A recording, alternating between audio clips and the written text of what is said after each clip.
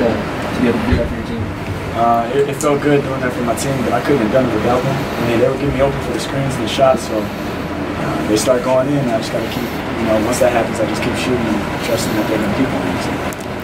KY, you stepped up and hit some free throws there late after the team had missed a couple. I mean, free throws have kind of been up and down all season. I mean, was it kind of a relief to see him go in? And I mean, I think you were perfect from the line tonight. So, was he? Yeah. So, I mean, how important is that to be able to do that as well? I think it's really important for our team just to go up there and knock them down. So we're secure to win. Just help my team secure to win by knocking out my free throw steps and getting them clutch. For both of you, how big is this win? I mean, you guys have been looking to get a win like this for some time. You finally get it. I mean, what does it mean for the kind of direction of the season? I mean, that gives us a lot of confidence. Utah Valley's a good team, a really good team, and just to be able to close it, that game finally feels a relief. So, I mean, that feels good. Was that an issue going in, just closing out games? I mean, yeah. I mean, as you see, we had a couple games that we did not close and we let some away, but yeah, that was an issue. But we finally got the monkey off the back and got the win. Was there a few minutes there missing the free throws? They were kind of fighting back there inside of a minute. Was that? I think we just stayed together.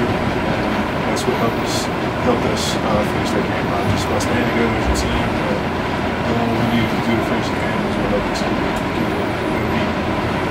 Jeremy, Utah Valley has developed a bit of a reputation for making comebacks this season. Were you guys aware of that?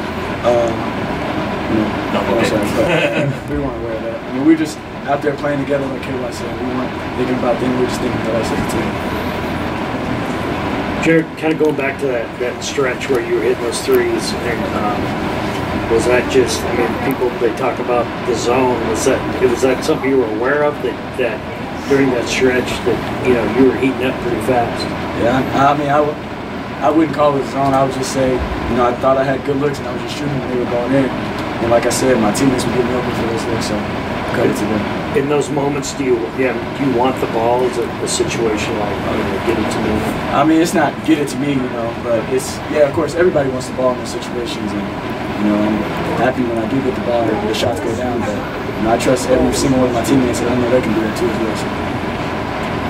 You guys gave UVU a little bit of their own medicine tonight with the 12 3-pointers. That's kind of what they're known for. Can you talk about that? Was that in the game plan, or was it just a matter of shots going down? I think it's a matter of shots going down, open shots going down, getting our teammates open for those great looks that they knocked down. I think that was the main thing. Anything else? Okay. Thanks. Thanks.